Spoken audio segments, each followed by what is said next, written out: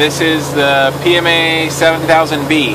So switching transmitters like this, right? But he has a third comm. He's got this one and this one down here, and he has a third comm.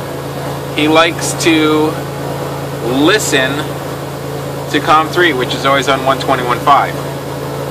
So is this a bug where the receive is hanging on for some reason when I'm in comm 2? See, I didn't press the receive.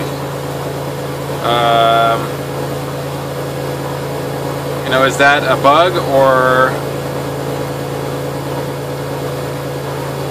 what? Let's say if I shut that off. Okay, I'm in the regular mode like I would. But let's say I always want to listen to comm 3. Now I haven't pressed the receive lock on comm 1, but I press, you know, to switch to comm 2 and it's still receiving comm 1.